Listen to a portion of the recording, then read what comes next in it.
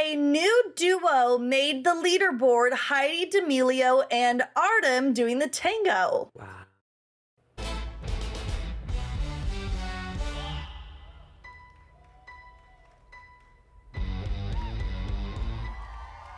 Ooh. So Heidi absolutely crushed it. First off, when she was dancing, I was staring at her body because she was wearing this like see-through dress. She's got abs. She's got almost like Carrie Underwood legs. I mean, she is just beautiful and in great shape.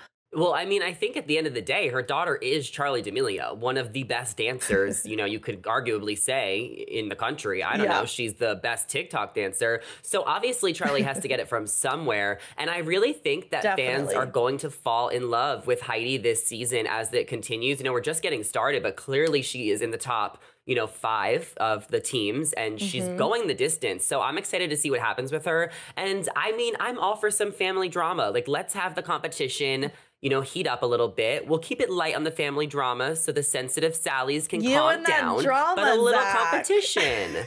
I think it'll be fun to kind of see the family dynamic as it continues. I think that there is a little bit of fun between a little mom and daughter competition there. Not? Heidi did say her goal was to get at least 1-8 during from the judges during this performance, and she hit that. So now the goal is going to go to at least 9. She did get a total score of 32, which put her in second place, but we had a 3-way tie for first, so kind of fourth, however you want to look at it. But still, I mean, that's what Charlie, Gabby, and Wayne all got in week 2 was a 32. So she freaking crushed it.